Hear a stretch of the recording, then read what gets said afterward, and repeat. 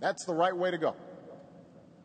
So for anyone who wants to use race to the top to blame or punish teachers, you're missing the point.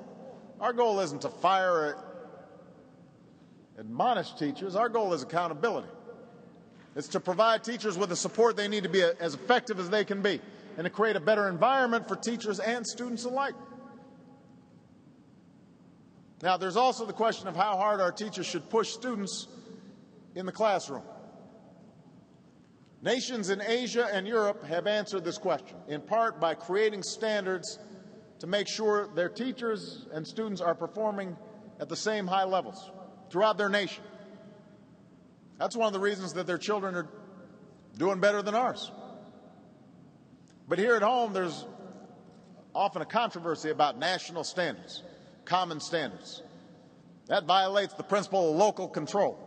Now, there's a history to local control that we need to think about, but that's the argument. So here's what Race to the Top says. Instead of Washington imposing standards from the top down, let's challenge states to adopt common standards voluntarily from the bottom up. That doesn't mean more standards. It means higher standards, better standards, standards that clarify what our teachers are expected to teach and what our children are expected to learn. So high school graduates are actually prepared for college and a career. I do not want to see young people get a diploma, but they can't read that diploma.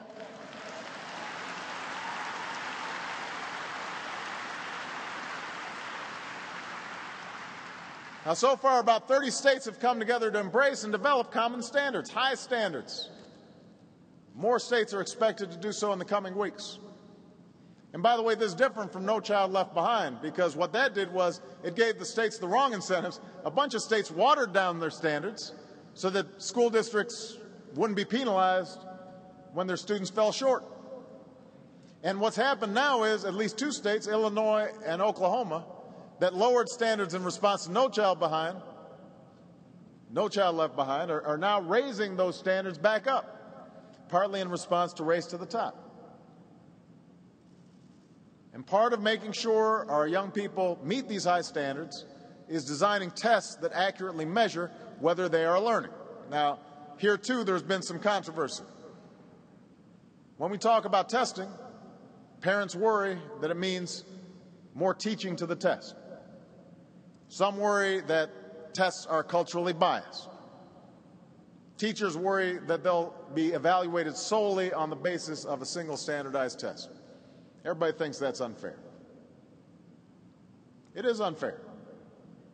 But that's not what Race to the Top is about. What Race to the Top says is there's nothing wrong with testing. We just need better tests applied in a way that helps teachers and students instead of stifling what teachers and students do in the classroom. Tests that don't dictate what's taught, but tell us what has been learned. Tests that measure how well our children are mastering essential skills and answering complex questions. And tests that track how well our students are growing academically so we can catch when they're falling behind and help them before they just get passed along. Because of Race to the Top, states are also finding innovative ways to move beyond having just a snapshot of where students are and towards a real-time picture that shows how far they've come and how far they have to go.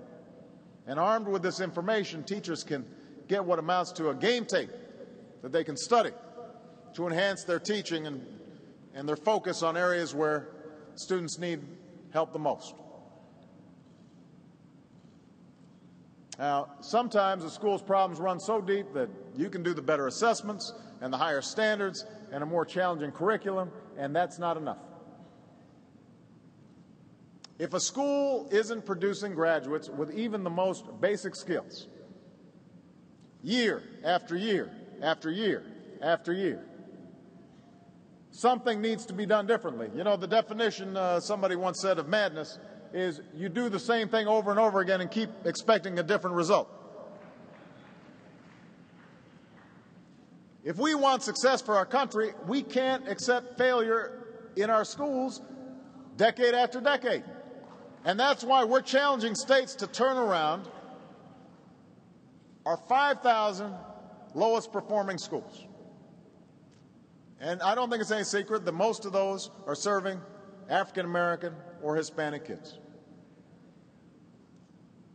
We're investing over $4 billion to help them do that, to transform those schools. $4 billion, which even in Washington is real money. This isn't about, unlike No Child Left Behind, this isn't about labeling a troubled school a failure and then just throwing up your hands and saying, well, we're giving up on you. It's about investing in that school's future and recruiting the whole community to help turn it around and identifying viable options for how to move forward.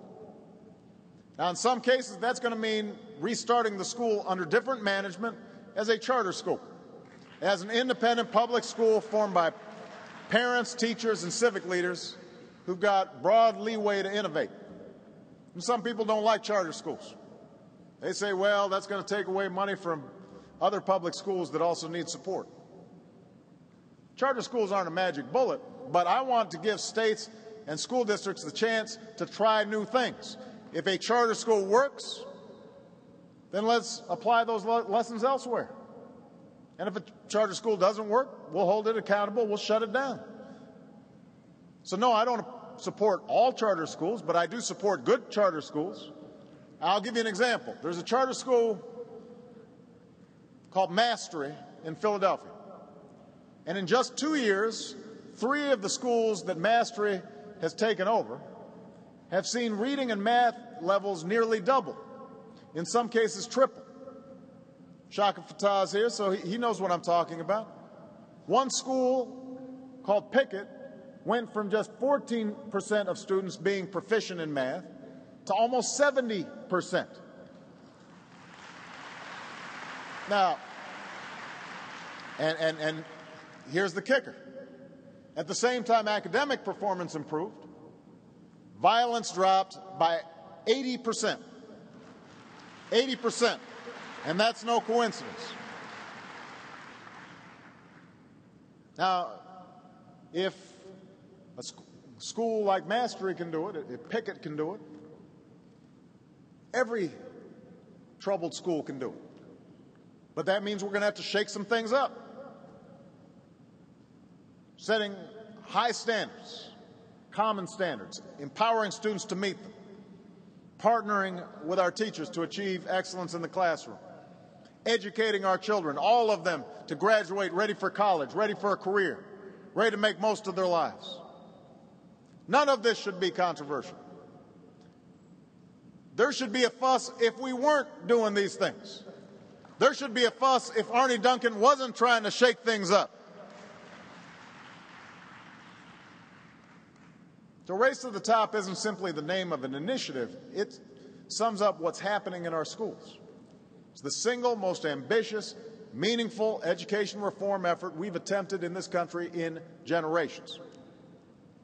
And I know there are a number of other steps we need to take to lift up our education system, like saving teachers' jobs across this country from layoffs. And I'll continue fighting to take those steps and save those jobs. But I'll also continue to fight for Race to the Top with everything I've got, including using a veto to prevent some folks from watering it down. Now,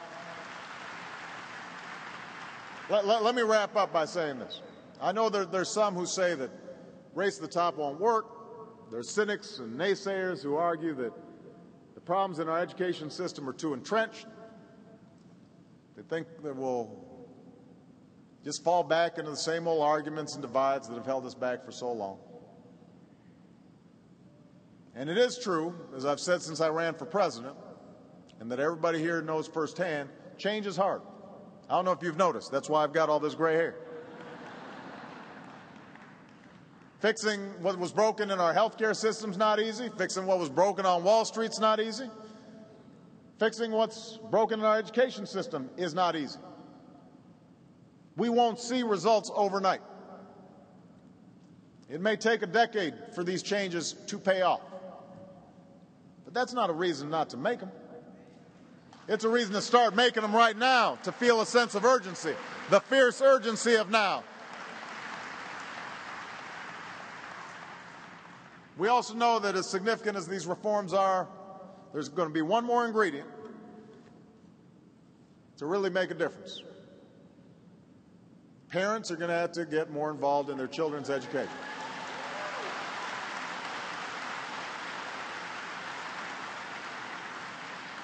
Now, in the past, even that statement has sparked controversy. Folks say, well, why are you talking about parents? Parents need help too. I know that. Parents need jobs, they need housing.